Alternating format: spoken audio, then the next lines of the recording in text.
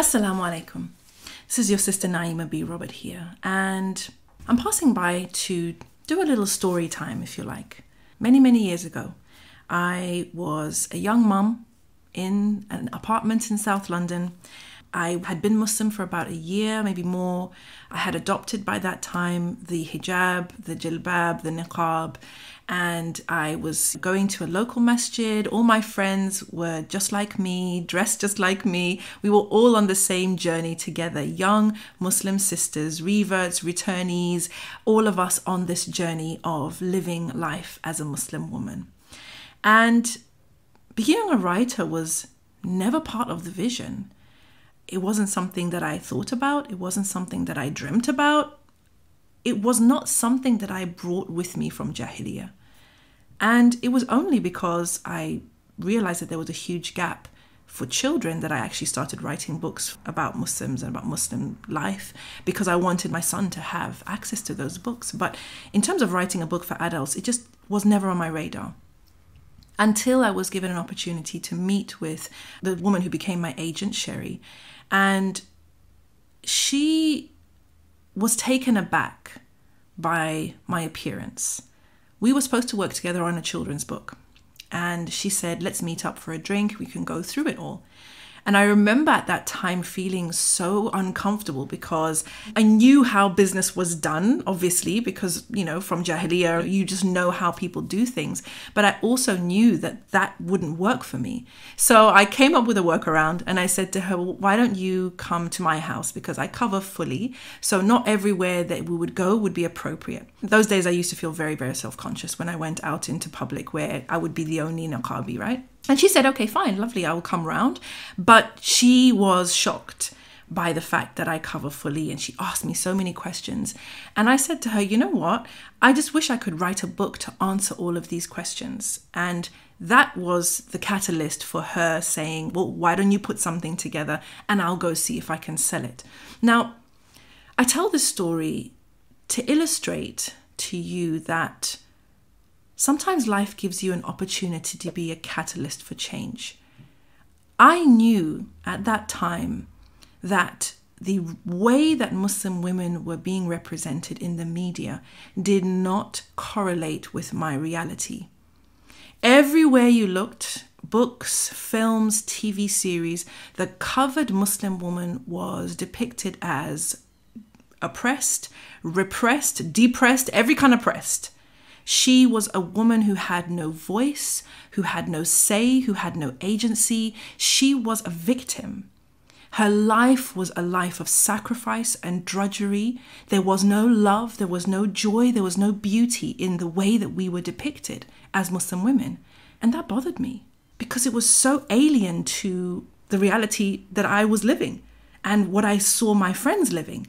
And subhanallah, like when I say to have been given the opportunity to counter that narrative with my memoir from my sister's lips is possibly the highest honor that Allah subhanahu wa ta'ala has given me, aside from, being the mother to my children.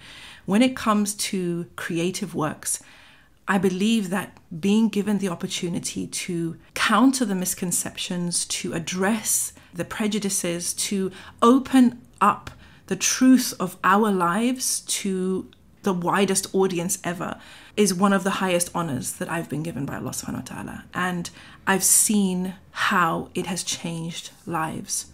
Whether it is a non-Muslim reading this book and realizing that everything that they thought they knew about Muslim women is untrue, or somebody looking into Islam but nervous and scared and not really knowing what it will be like on the other side, being able to see a vision for herself inside this religion and inside this faith.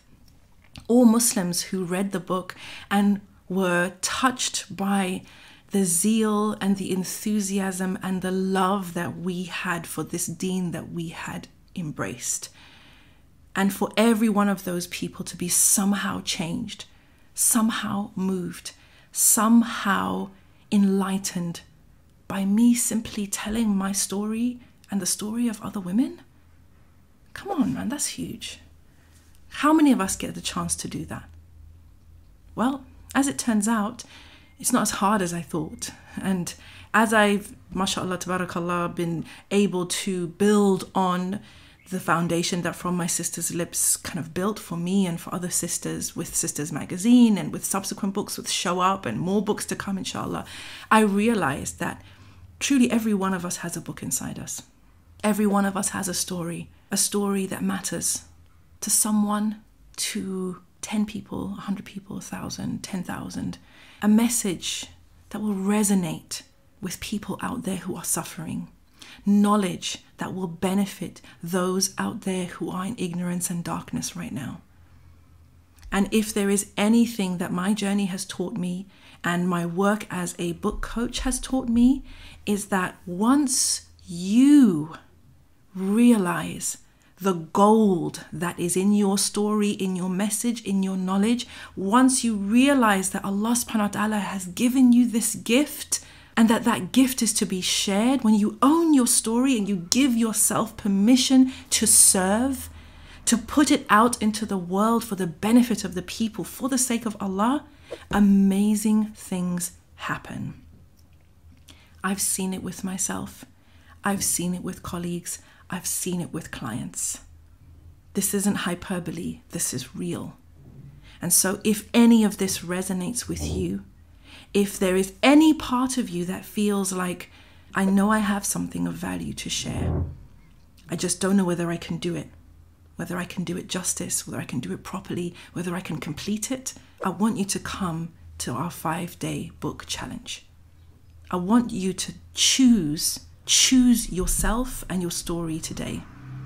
Don't put it off. Don't make excuses. We've removed all excuses. We've removed every excuse. Sis, listen to me. I'm going to train you. I'm going to coach you. I'm going to encourage you and support you. And I'm going to show you how to take that story, that message, that knowledge, and put it into a book that will benefit others. So if you're down for that, then make sure that you secure your place, register for your free spot in the 5-day book challenge this month. This may be the only time we do this. All my team are on board to treat you guys like our paid clients, to treat you just like we treat the ladies in our program, to walk you through the exact same steps as we walk our ladies through.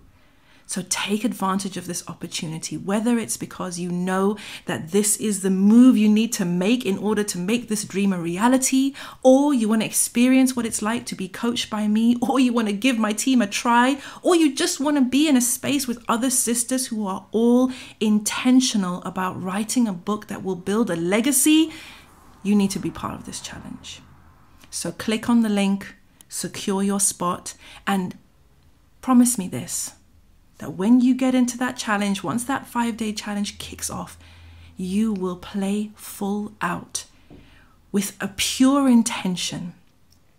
And if you need to be reminded of the impact of a book, just ask yourself, think back to a book that you read that changed your life. The person who wrote that book, it may have been hard for them. It may have been uncomfortable for them to share what they did, to research the way they researched, to do the work of writing. It may have taken them a lot of devotion and commitment. They may have had to sacrifice. They may have even faced backlash. But they went through that in order for their story, their message, their knowledge to be heard.